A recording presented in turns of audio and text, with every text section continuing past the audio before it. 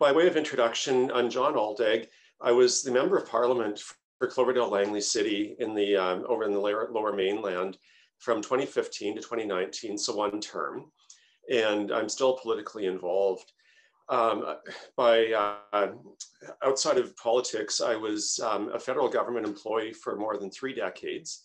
And I'm currently working for the Township of Langley. So all in all, I know I don't look this old, but I have 40 years of experience and, of being in government, including in politics. I've also served with Canadian Parents for French at the chapter and branch levels. I have been involved for a year or so now with BC Yukon branch and have served on the Langley chapter. And the format of the presentation, I thought I'd just run through some thoughts on collecting with local decision makers, doing the who, what, where, when, why, and how with some questions and to follow.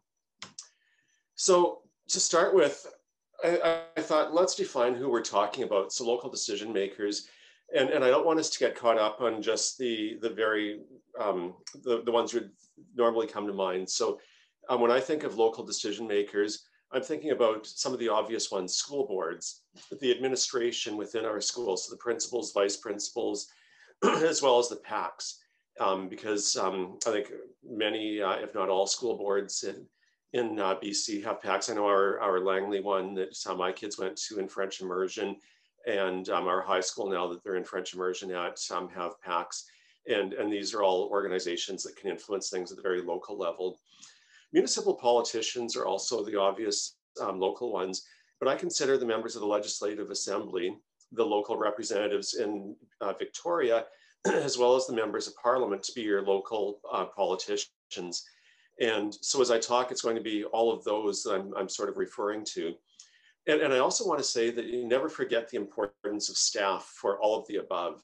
In many cases, the staff are the almost, well, I would say they are the gatekeepers to the offices. When I was sitting as the Member of Parliament, we would have often 100, 150, 200 email messages a day. We would have multiple phone calls. We'd have email, hard mail coming in, snail mail. And so the demands on elected officials' times cannot be underestimated. And many times there are staff, both at the local level. I had in my constituency office, usually 3 or 4 staff, as well as a couple of employees in the Ottawa office. And so you often have to go through the staff to get to the elected officials or the administrative staff. And so never forget the importance of staff when you're looking at any sort of campaign or engagement. I would also say there's non-local decision makers who we can't forget about. And these are often government executives. So Premier and Cabinet or Prime Minister and Cabinet, your education ministers, your other ministers are important. If you're lucky, that person may be your local representative, but often they're a bit more out of reach. And then your provincial and national bureaucrats that often affect the things that we're trying to do at the local level. And so you may want to have relationships with all of them. In an organization like Canadian Parents for French, where we have multiple sort of strata with your local, the provincial, regional, and then national, there's obviously some coordination of effort needs to happen. I'll talk about that a little bit later on. But this is sort of who I'm talking about in my presentation. When we talk about connecting with local decision makers, I was thinking ultimately, what are we trying to do? And for me, it's all about relationships. When I sat as the Member of Parliament, there were hundreds of organizations in the constituency that I represented. My riding had about 110 residents, with that having about 70,000 voting members of the public. And with that, hundreds of organizations, many of that I'd never heard of until I got elected. And so they're all vying for the attention of the elected officials. And I found that what I really appreciated were those who reached out to me and when they weren't in times of crises, to let me know about them and what they were trying to do in our community. Because I think ultimately anyone in elected office wants to make their community a better place. And so it's about really building and nurturing those relationships and creating awareness of your organization.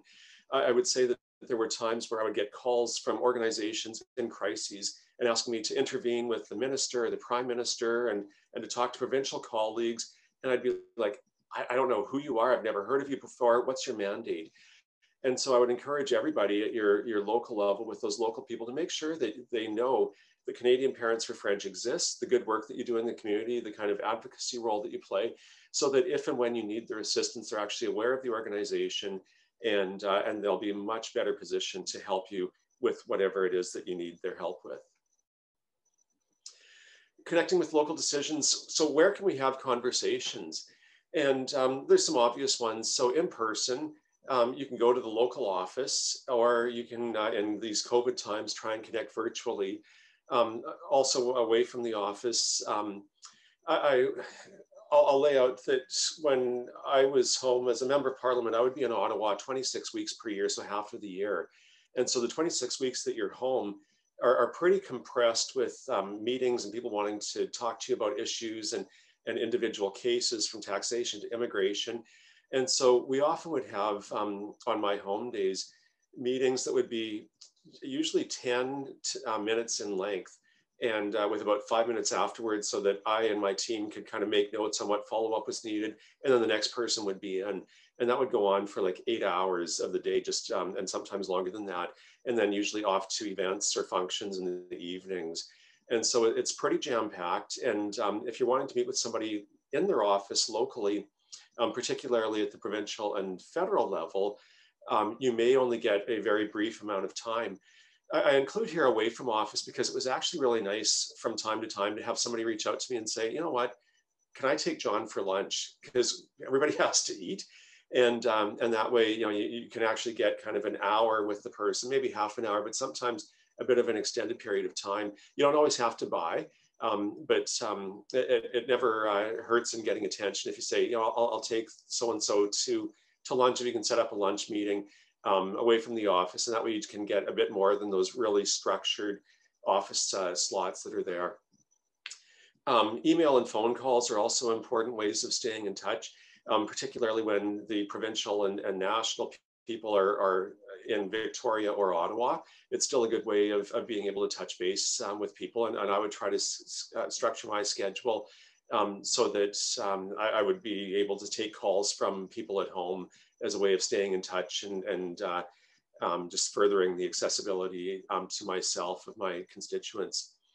Social media is also a really good way of being a place where we can have conversations with elected officials and other decision makers.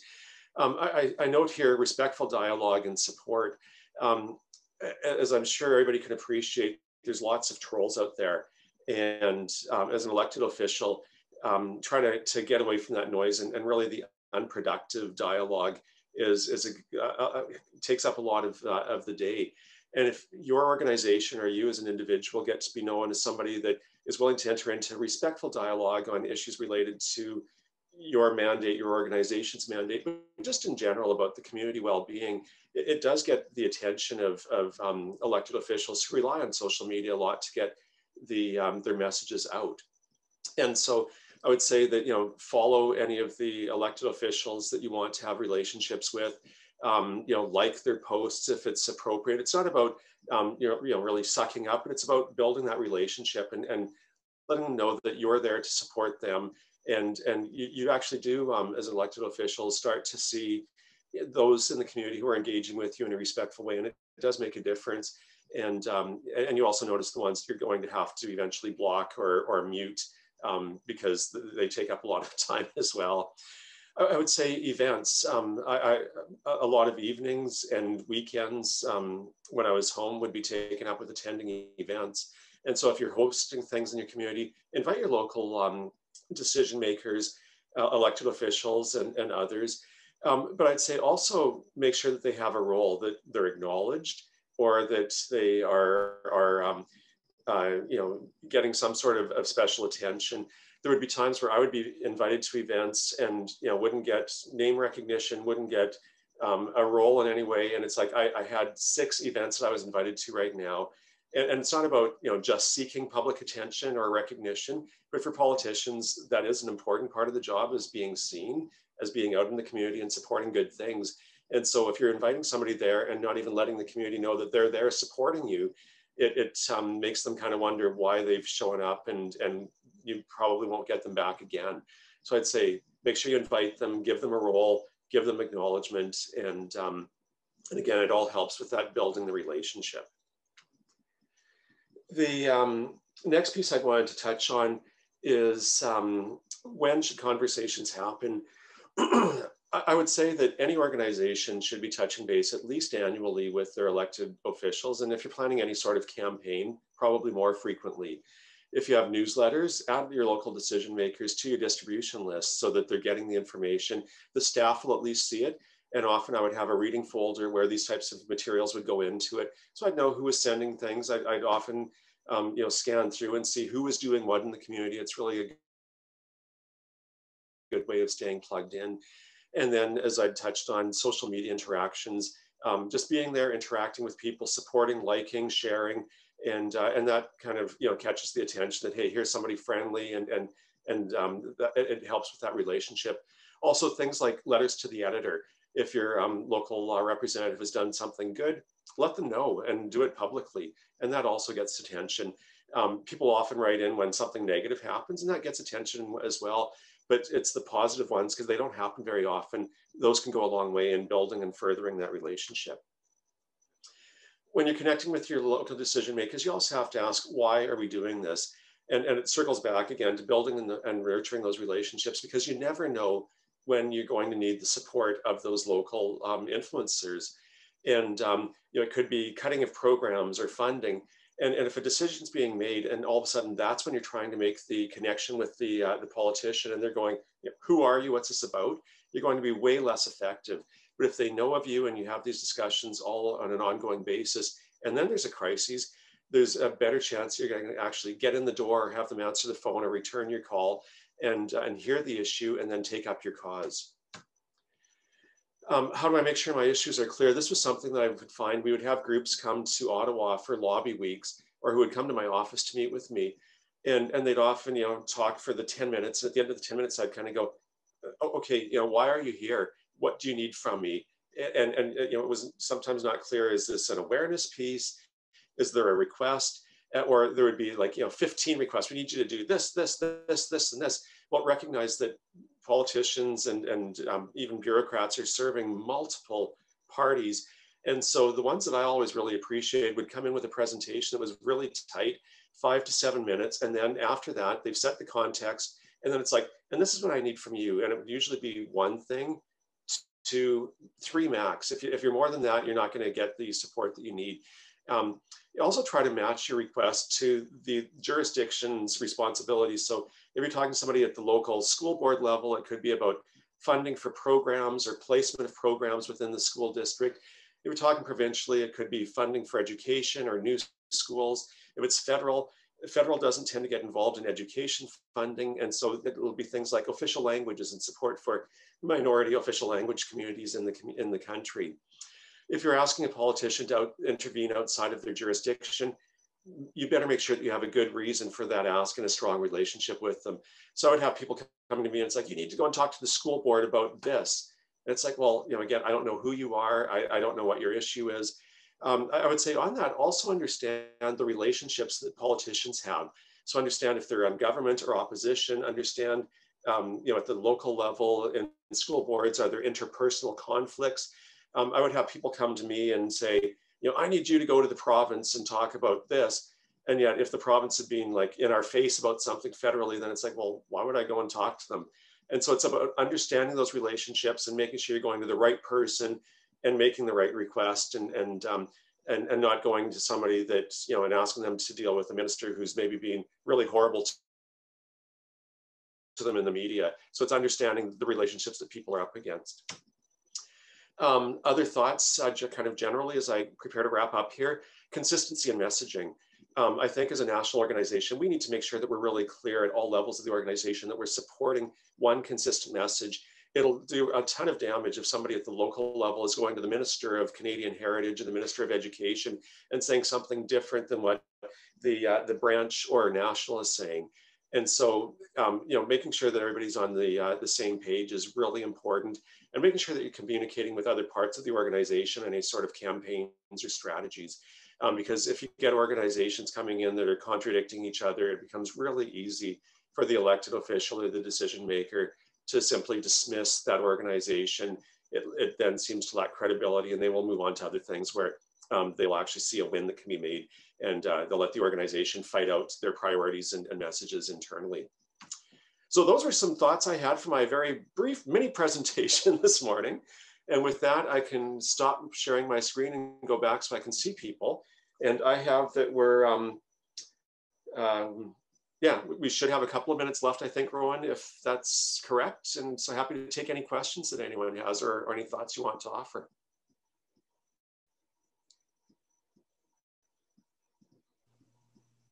Hey, John, it's Nancy. Hey, Nancy.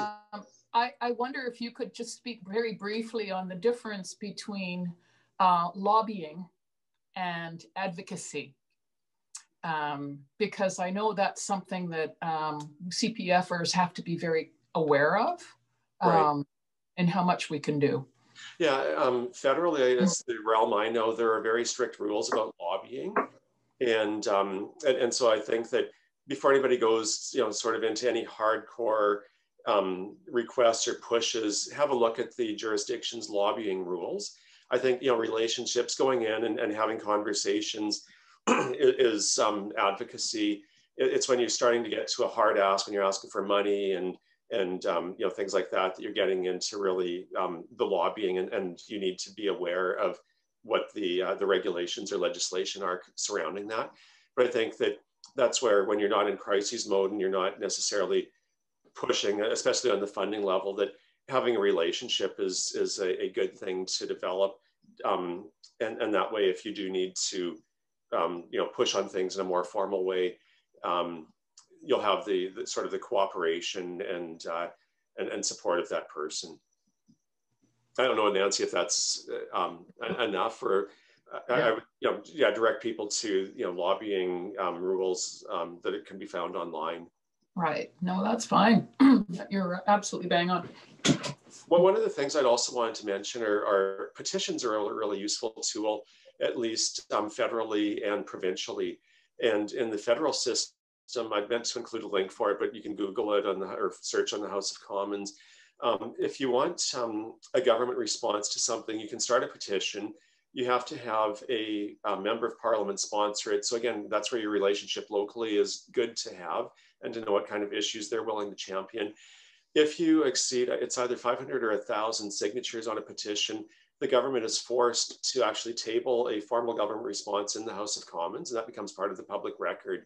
And so if you're going to have a campaign, something of importance, getting a petition out there and then having it tabled in the House of Commons, again, it's a really good way of letting your local representatives, especially if they're going to sponsor the petition, know that this is something that's important to your community, your cause, your organization.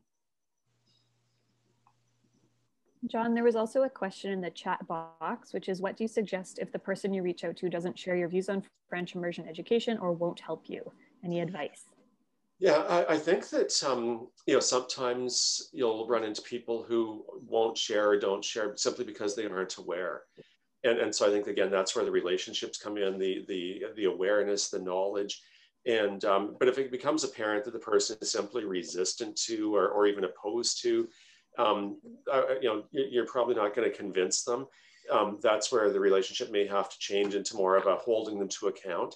And if you can let them know that there are multiple people within their community who support this cause, such as French immersion, it can put some pressure on, because they may need that support for re-election.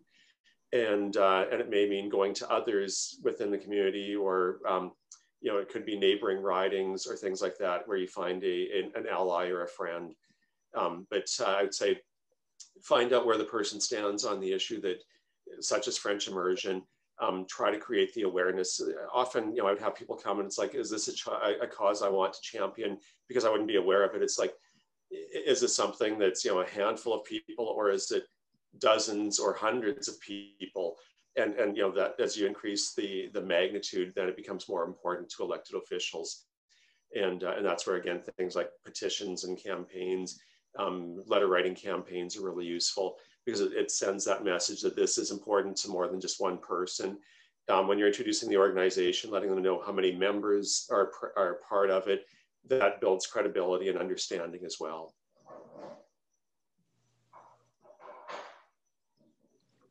any other questions or thoughts?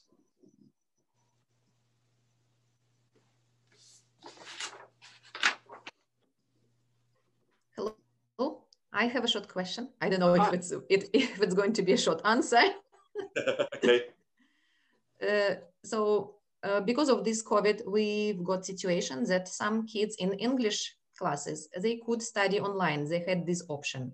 And for French immersion kids, that option wasn't given at all. And if, let's say, in a family or household, you have elder parents, sometimes it's a better decision to keep your child home and you study online. But with French immersion, it's a very critical decision because if child doesn't speak regularly in French, it's so fast just to lose all this knowledge. And do you think is there any chance now to, change this situation? I understand that CPF made such a good movement to have tutoring or high school students, volunteers who can help at least some chatting with smaller kids. But I think it's a little bit different than would I expect if I have my child at home. I would expect teacher, and doesn't matter which province from, actually even from Quebec, it would be even better, let's say, than in BC, because in BC we don't have enough teachers who can study and teach online. So do you think there is a chance to turn it over, this situation somehow? Yeah, really good question. Really timely given all that we're facing. I think that, the challenge with COVID is we're so far into it right now. A lot of those decisions have been made. I think that this is where, going back to, the point of my presentation, is about relationships. And I think it's about having people on board so that when the next crises like COVID hits and there's these decisions being made about how to offer programs, that we're not starting the conversation then. I don't know how much we can turn the decisions that have been made now. I think it's still good to have a concerted kind of press on school boards and the province in making, trying to make French immersion accessible other than just in person. It's almost like, we're so far into this, and I think that it's going to be challenging to turn the ship for this year, but it's turning our mind into what's that next crisis or challenge that's going to come, and let's have those relationships and conversations now, so that as we're in the moment the next time, we're not starting from scratch and building the kind of awareness and credibility piece.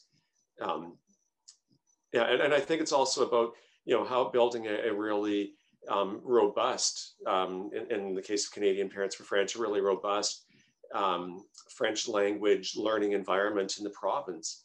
And so, what does that look like? And I know there are many districts or, that don't have French immersion or to the level that they want. And so these are the conversations we need to be having now.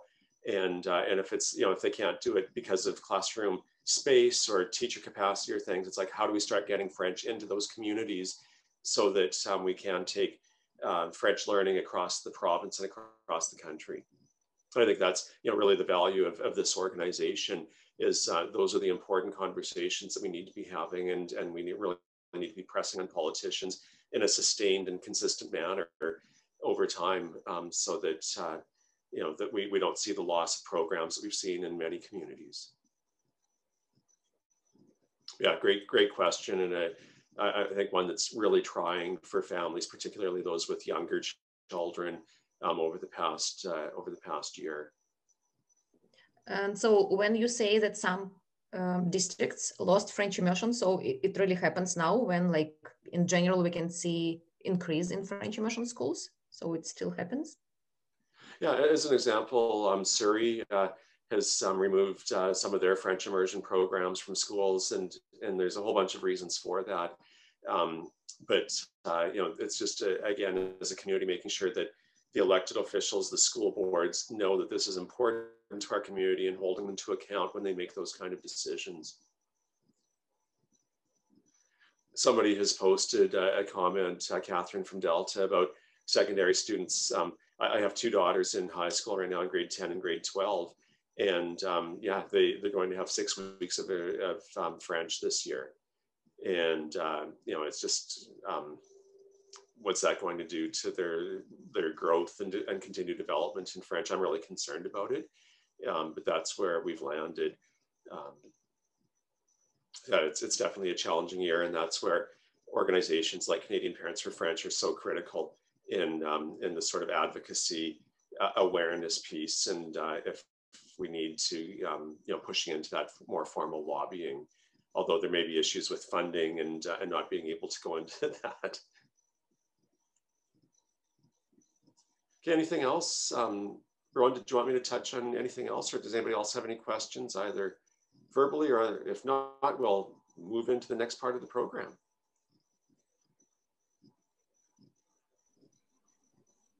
Thanks so much, John. This has been really informative. If anybody has any more questions, John's a great person. We don't often get somebody who's actually been an MP to let us know kind of how things work. So now's a great opportunity if anybody has any more issues they want to touch on.